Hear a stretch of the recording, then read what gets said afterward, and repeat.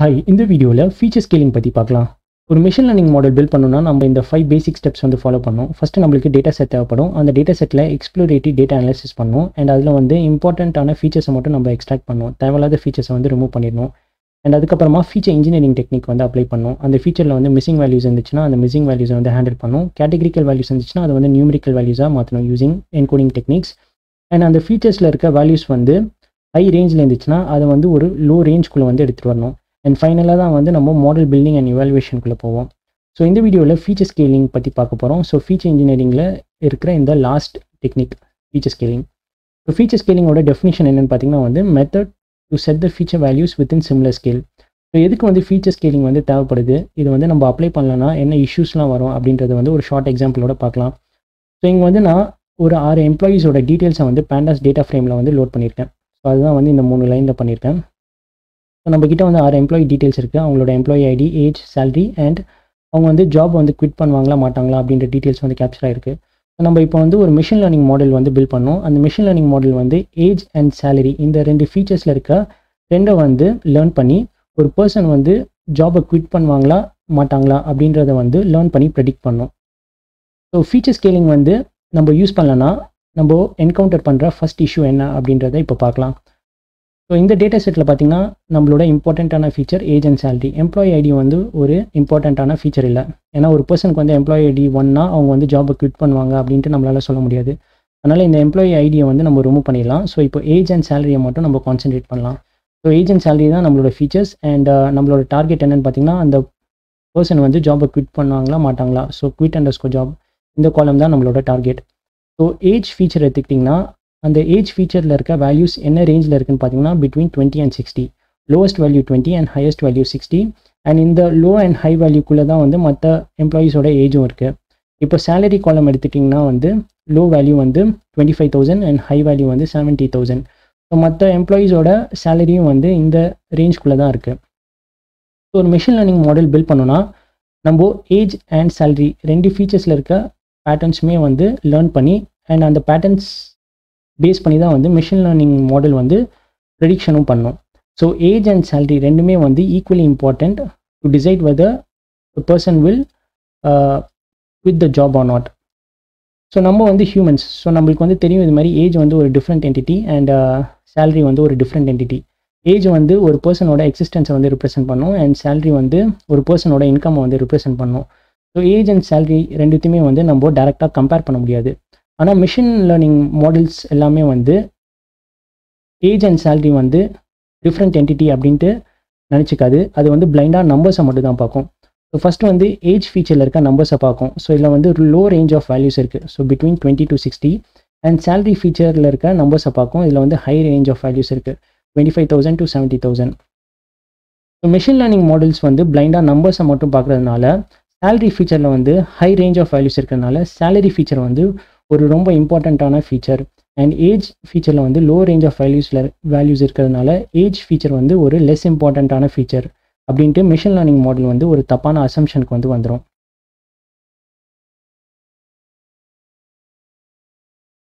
So ஒரு person வந்து ஜாபை குவிட் பண்ணுவாங்களா மாட்டாங்களா அப்படின்றத வந்து டிசைட் பண்ணுறதுக்கு சேலரி ஃபீச்சர் மட்டும் தான் வந்து ஒரு இம்பார்ட்டண்ட்டான ஃபீச்சர். ஏன்னா அதில் ஹை ரேஞ்ச் ஆஃப் வேல்யூஸ் இருக்குது.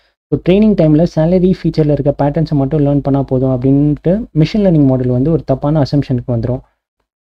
ஸோ மிஷின் லேர்னிங் மாடலில் நம்ம இது மாதிரியான தப்பான அசம்ஷன்ஸ்க்கு வந்து கொண்டு போகக்கூடாது. ஸோ எப்படி இந்த சினாரியோ அவாய்ட் பண்ணலாம் அப்படின்னு பார்த்தீங்கன்னா ஏஜ் அண்ட் சேலரி இந்த 2 ஃபீச்சர்ஸுமே வந்து டிஃப்ரெண்ட் ரேஞ்ச் ஆஃப் வேல்யூஸ் வச்சுருக்கு. ஸோ இந்த டிஃப்ரெண்ட் ரேஞ்ச் ஆஃப் வேல்யூஸ்னால தான் நம்ம இந்த இஷ்யூவை வந்து என்கவுண்டர் பண்ணுறோம். அதனால் ஏஜ் அண்ட் சேலரி 2 ஃபீச்சர்ஸ்க்குமே வந்து ஒரே ரேஞ்ச் ஆஃப் வேல்யூஸாக வந்து நம்ம கன்வெர்ட் பண்ணிடலாம். ஃபார் எக்ஸாம்பிள் ஏஜோட ரேஞ்ச் பார்த்தீங்கன்னா 20 to 60 அதை வந்து 0 to 1 கன்வெர்ட் பண்ணிடலாம். அண்ட் சேலரியோட ரேஞ்ச் பார்த்தீங்கன்னா 25,000 to 70,000 அதோட ரேஞ்சும் வந்து 0 to 1 கன்வெர்ட் பண்ணிடலாம். ஸோ இப்போ மிஷின் லேர்னிங் மாடல் வந்து பிளைண்டாக நம்பர்ஸை மட்டும் தான் வந்து அது பார்க்கும். ஸோ இப்போ ஏஜ் ஃபீச்சரை பார்க்கும்போது அதில் இருக்க எல்லா வேல்யூஸுமே வந்து பிட்வீன் 0 to 1 இருக்கும். அண்ட் சேலரி ஃபீச்சரை பார்க்கும்போது அதோட வேல்யூஸ் எல்லாமே வந்து பிட்வீன் 0 to 1 இருக்கும். ஸோ அதனால் salary feature is more important then age feature அப்படின்ற ஒரு ராங் அசம்ஷனுக்கு வந்து மிஷின் லேர்னிங் மாடல் வந்து போகாது. ஏன்னா 2 ஃபீச்சர்லையுமே வந்து ஒரே ரேஞ்ச் ஆஃப் வேல்யூஸ் தான் இருக்குது. ஸோ அதனால் 2 ஃபீச்சருக்குமே வந்து அது ஈக்குவல் இம்பார்ட்டன்ஸ் கொடுக்கும். ஸோ 2 ஃபீச்சருமே வந்து ஒரு பர்சன் வந்து குவிட் பண்ணுவாங்களா மாட்டாங்களா அப்படின்றத வந்து டிசைட் பண்ணுறதுக்கு ரெண்டு ஃபீச்சருமே வந்து ஈக்குவலி இம்பார்ட்டன்ட் அப்படின்ட்டு மெஷின் லேர்னிங் மாடல் வந்து ஒரு கரெக்டான அசம்ஷனுக்கு வந்து வந்துடும் இப்போது. ஸோ இதுதான் வந்து first issue that we will encounter when we to not apply feature scaling. Feature scaling apply பண்ணலன்னா இன்னொரு இஷ்யூ வரும். So value range will affect the feature behaviour. So இதை நம்ம ஒரு எக்ஸாம்பிளோட பார்க்கலாம். ஸோ நம்மக்கிட்ட 6 எம்ப்ளாயிஸ் இருக்காங்க. அந்த 6 எம்ப்ளாயிஸை நான் இங்கே 6 பாயிண்ட்ஸாக ரெப்ரசென்ட் பண்ணியிருக்கேன். ஸோ எப்படி ரெப்ரசென்ட் பண்ணேன் அப்படின்னு பார்த்தீங்கன்னா எக்ஸ் ஆக்சிஸில் எம்ப்ளாயிஸோட ஏஜ் அண்ட் ஒய் ஆக்சிஸில் எம்ப்ளாயோட சேலரியை வந்து ப்ளாட் பண்ணியிருக்கேன். அதுக்கு நான் sns.scatter plot, ஸோ சிபான் லைப்ரரியில் இருக்கிற ஸ்கேட்டர் பிளாட் யூஸ் பண்ணி நான் இந்த பாயிண்ட்ஸை வந்து ப்ளாட் பண்ணியிருக்கேன். ஸோ ஸ்கேட்டர் பிளாட்குள்ளே எக்ஸ் ஆக்சிஸில் எம்ப்ளாயோட ஏஜை வந்து பாஸ் பண்ணோம் அண்ட் ஒய் ஆக்சிஸில் எம்ப்ளாயோட சேலரியை வந்து பாஸ் பண்ணோம். அண்ட் சைஸ் வந்து 50. ஸோ பாயிண்ட்ஸ் வந்து பெருசாக தெரியறதுக்காக size 50 and Hugh is equal to employee ஐடின்ட்டு pass பண்ணியிருக்கேன். ஸோ அதனால தான் நம்மளுக்கு இந்த கலர் கோடிங் வந்து கிடச்சிருக்கு. ஸோ ப்ளூ கலர் பாயிண்ட் வந்து ஃபஸ்ட் எம்ப்ளாயை ரெப்ரசென்ட் பண்ணுது, yellow colour point second எம்ப்ளாயை represent பண்ணுது, green colour point third எம்ப்ளாயை represent பண்ணுது. So blue colour பாயிண்ட்டோட X value and Y value இல்லாட்டி ஏஜ் அண்ட் சேலரி என்னன்னு பார்த்தீங்கன்னா மேலே பார்த்தீங்கன்னா 20,25,000. ஸோ 20 and 25,000 இன்டர்செக்ட் ஆகிற பாயிண்ட்டில் தான் வந்து இந்த ப்ளூ கலர் பாயிண்ட் வந்து ப்ளாட் ஆயிருக்கு. அதேமாரி இந்த yellow colour பாயிண்ட்டோட age and salary வந்து 50,50,000. ஸோ 50 and 50,000 இன்டர்செக்ட் ஆகிற பாயிண்ட்டில் தான் வந்து இந்த எல்லோ கலர் பாயிண்ட் வந்து ப்ளாட் ஆயிருக்கு. ஸோ இப்போ நம்ம என்ன பண்ண போகிறோம்னா வந்து distance between employee 1 and employee 2 and employee 1 and employee 3 வந்து மெஷர் பண்ண போகிறோம். ஸோ எம்ப்ளாயி 1 வந்து எம்ப்ளாயி 2 கிட்ட இருக்கா இல்லாட்டி எம்ப்ளாயி 1 வந்து எம்ப்ளாயி 3 கிட்ட இருக்கா அப்படின்ட்டு வந்து மெஷர் பண்ண போகிறோம். ஸோ அதுக்காக நம்ம வந்து யூக்ளிடியன் டிஸ்டன்ஸ் வந்து யூஸ் பண்ண போகிறோம். ஸோ சைப்ளை லைப்ரரியில் இருக்கிற யூக்ளிடியன் ஃபங்க்ஷன் வந்து நான் இங்கே இம்போர்ட் பண்ணியிருக்கேன். ஸோ இந்த யூக்ளிடியன் ஃபங்க்ஷனுக்குள்ளே நம்ம 2 பாயிண்ட்ஸ் வந்து பாஸ் பண்ணோம். ஸோ ஃபஸ்ட் பாயிண்ட் என்னென்னு பார்த்தீங்கன்னா distance between employee 1 and employee 2 வந்து மெஷர் பண்ண போகிறோம். ஸோ எம்ப்ளாயி 1ஓட பாயிண்ட் என்னென்னு பார்த்தீங்கன்னா 20,25,000. So age 20 and salary 25,000. Employee 2ஓட பாயிண்ட்டோட X and Y values என்னென்னு பார்த்தீங்கன்னா 50,50,000. அதாவது ஏஜ் வந்து 50 அண்ட் சேலரி வந்து 50,000. ஸோ யூக்ளிடியன் ஃபங்க்ஷனுக்குள்ளே இந்த 2 பாயிண்ட்ஸை வந்து இன்புட்டாக பாஸ் பண்ணும்போது நம்மளுக்கு அதோட டிஸ்டன்ஸ் வந்து கிடச்சிடும். ஸோ டிஸ்டன்ஸ் வந்து 25,000 வந்திருக்கு. ஸோ இப்போது distance between employee 1 and employee 3 வந்து பார்க்கலாம். So employee 1ஓட X value and Y value அதே தான் 20 and 25,000. Age 20 and salary 25,000. Employee 3ஓட X value and Y value என்னென்னு பார்த்தீங்கன்னா 40,35,000. ஏஜ் வந்து 40 அண்ட் சேலரி வந்து 35,000. Euclidean ஃபங்க்ஷனுக்குள்ளே employee 1 and employee 3 value இப்போ பாஸ் பண்ண போகிறோம். ஸோ நம்மளுக்கு டிஸ்டன்ஸ் வந்து 10,000 வந்திருக்கு. ஸோ கிளியராக நம்மளுக்கு தெரியுது distance between employee 1 and employee 2 வந்து ரொம்ப அதிகமாக இருக்குது 25,000 and distance between employee 1 and employee 3 வந்து கம்மியாக இருக்குது 10,000. So employee 1 is near employee 3 அப்படின்ட்டு யூக்ளிடியன் டிஸ்டன்ஸ் வந்து சொல்லுது. ஸோ இப்போ நம்ம வந்து ஒரு எக்ஸ்பெரிமெண்ட் வந்து பண்ண போகிறோம். ஒரு ஃபீச்சரில் இருக்கிற வேல்யூஸ் வந்து மாறிச்சுன்னா அது டிஸ்டன்ஸ் மெஷரை வந்து அஃபெக்ட் பண்ணுமா அப்படின்றத வந்து பார்க்க போகிறோம். அதனால் நம்ம என்ன பண்ண போகிறோம்னா இங்கே வந்து நம்மளுக்கு ஒரு ரிசல்ட் வந்து கிடச்சிருக்கு எம்ப்ளாயி 1 இஸ் நியர் எம்ப்ளாயி 3 அப்படின்ட்டு when compared to employee 2. So இப்போ நம்ம எம்ப்ளாயி 1ஓட ஒரிஜினல் வேல்யூஸை அப்படி எடுத்துக்கலாம். So employee 1ஓட age 20 and salary வந்து 25,000. எம்ப்ளாயி 3ஓட ஏஜை அப்படி எடுத்துக்கலாம். ஸோ எம்ப்ளாயி 3ஓட ஏஜ் வந்து 40 அண்ட் எம்ப்ளாயி 3ஓட சேலரி என்னென்னு பார்த்தீங்கன்னா 35,000. இப்போ இந்த 35,000 நம்ம 85,000 வந்து மாற்ற போகிறோம். ஸோ ஒரு ஃபீச்சரில் இருக்க வேல்யூஸை மட்டும் நம்ம மாற்ற போகிறோம். ஸோ இது மாதிரி மாற்றினா அது வந்து டிஸ்டன்ஸ் மெஷர்மெண்ட்டை வந்து அஃபெக்ட் பண்ணுமா அப்படின்றத வந்து பார்க்க போகிறோம். ஸோ எம்ப்ளாயி 3ஓட நியூ வேல்யூ என்னென்னு பார்த்தீங்கன்னா 40,85,000. ஸோ ஒரிஜினல் சேலரி வந்து 35,000 ஆனால் நம்ம வந்து 85,000 இங்கே மாற்றிருக்கோம். So Euclidean ஃபங்க்ஷனுக்குள்ளே again employee 1 and புது எம்ப்ளாயி 3ஓட வேல்யூஸை வந்து பாஸ் பண்ணுறோம். நம்மளுக்கு டிஸ்டன்ஸ் வந்து இப்போ கிடச்சிருக்கு. ஸோ டிஸ்டன்ஸ் வந்து 60,000 அப்படின்ட்டு இங்கே வந்திருக்கு. So employee 1 and employee 3ஓட distance வந்து 60,000 when we changed the value of one feature. So Euclidean distance இப்போ என்ன சொல்லுதுன்னா employee 1 is not near employee 3 அப்படின்ட்டு சொல்லுது. ஆனால் ப்ரீவியஸாக நம்ம பார்க்கும்போது எம்ப்ளாயி 1 இஸ் நியர் எம்ப்ளாயி 3 அப்படின்ட்டு யூக்ளிடியன் டிஸ்டன்ஸ் வந்து சொன்னிச்சு.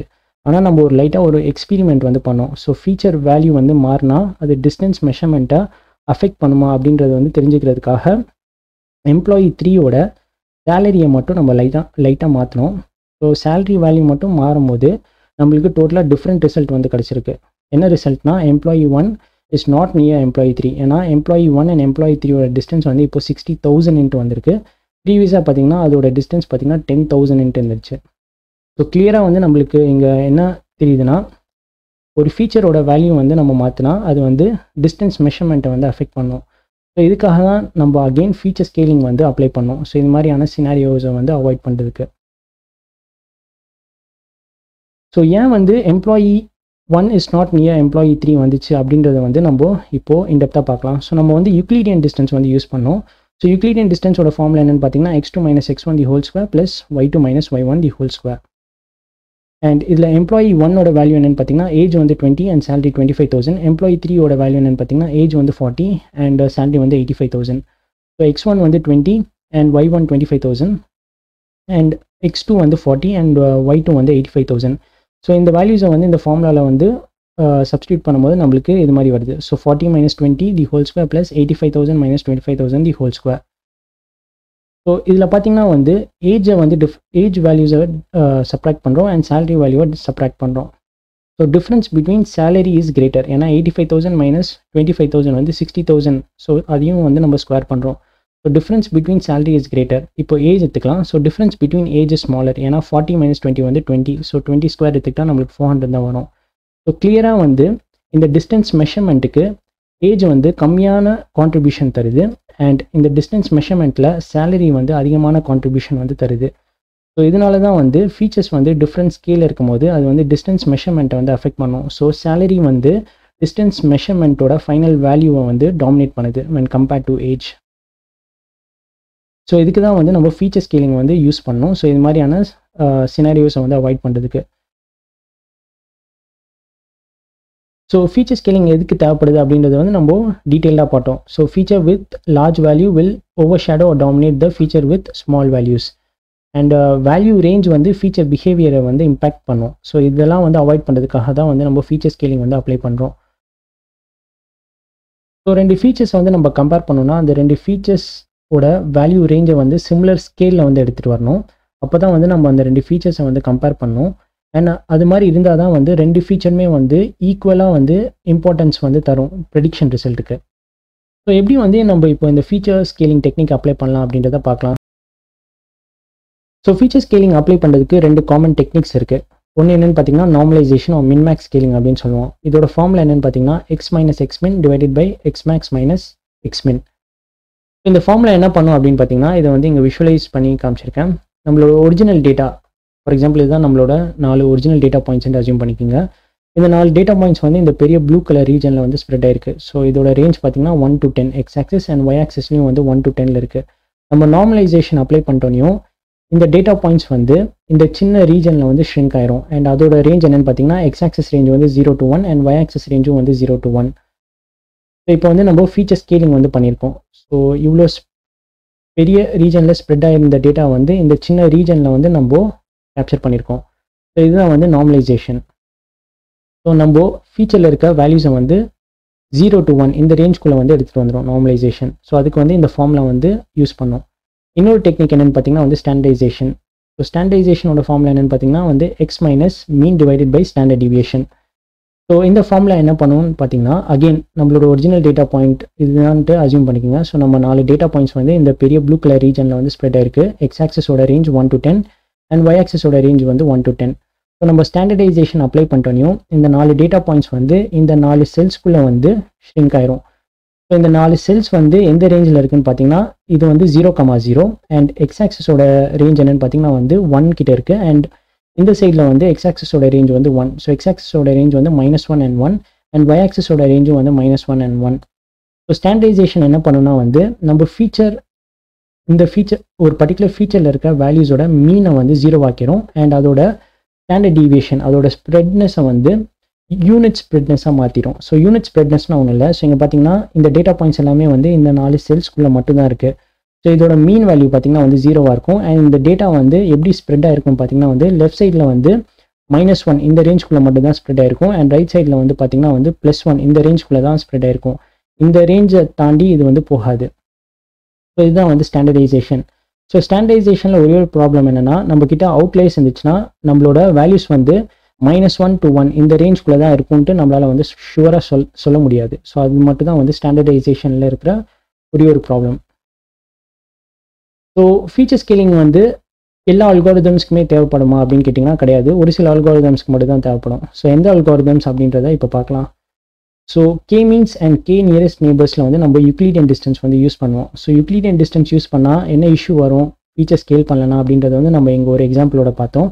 ஸோ யூக்ளிடியன் டிஸ்டன்ஸ் பேஸ் பண்ணியிருக்கிற models K means and K nearest neighbours. So இந்த ரெண்டு மாடல் வந்து நம்ம யூஸ் பண்ணும்போது மாடல் பில்டிங் பண்ணுறதுக்கு முன்னாடி நம்ம ஃபீச்சர் ஸ்கேலிங் வந்து யூஸ் பண்ணோம்.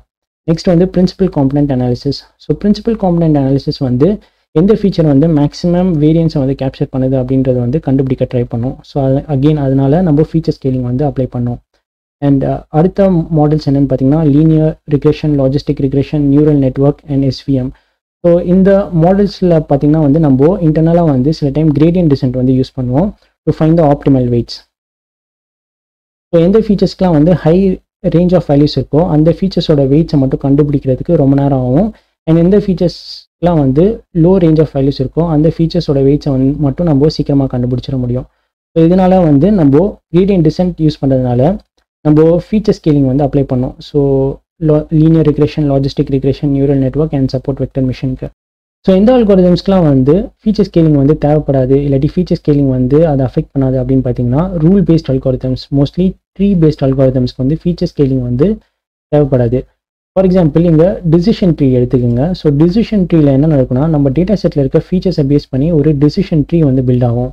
ஸோ நோட்ஸ் தான் வந்து டிசிஷன் ட்ரீயோட பில்டிங் பிளாக்ஸ். ஸோ ஒரு நோடை ஸ்ப்ளிட் பண்ணுறதுக்கு நம்ம ஒரு ஃபீச்சர் தான் யூஸ் பண்ணுவோம், ரெண்டு ஃபீச்சர் வந்து யூஸ் பண்ண மாட்டோம். ஃபார் எக்ஸாம்பிள் நம்ம data settle Outlook, humidity and விண்டின்ட்டு 3 feature இருக்குது. ஸோ இந்த 3 ஃபீச்சரோட வேல்யூ பேஸ் பண்ணி ஒரு பர்சன் வந்து ப்ளே பண்ண மாட்டாங்களா இல்லாட்டி ப்ளே பண்ணுவாங்களா ஒரு கேம் அப்படின்றது வந்து நம்ம ப்ரெடிக்ட் பண்ணோம். இங்கே பார்த்தீங்கன்னா இந்த ஃபஸ்ட்டு ரூட் நோட ஸ்ப்ளிட் பண்ணுறதுக்கு நம்ம ஒரு ஃபீச்சர் தான் யூஸ் பண்ணுறோம், அவுட்லுக்குன்ற ஒரு ஃபீச்சர். நம்ம வந்து 2-3 ஃபீச்சர் வந்து யூஸ் பண்ணல. ஸோ அதனால் இந்த ஃபீச்சர் மட்டும் நம்ம யூஸ் பண்ணுறதுனால மற்ற ஃபீச்சரோட வேல்யூ ரேஞ்ச் வந்து இந்த நோடு ஸ்ப்ளிட் பண்ணுறதை வந்து அஃபெக்ட் பண்ணாது. ஸோ அதனால தான் வந்து டிசிஷன் ட்ரீ வந்து ஃபீச்சர் ஸ்கேலிங்கால் அஃபெக்ட் ஆகாது. அதே மாதிரி நைவ் பேஸ் அல்காரிதமும் வந்து ஃபீச்சர் ஸ்கேலிங்னால அஃபெக்ட் ஆகாது. ஸோ நெக்ஸ்ட் வீடியோவில் எப்படி நம்ம இந்த standardisation formula and normalisation formula apply பண்ணலாம் அப்படின்றத பார்க்கலாம்.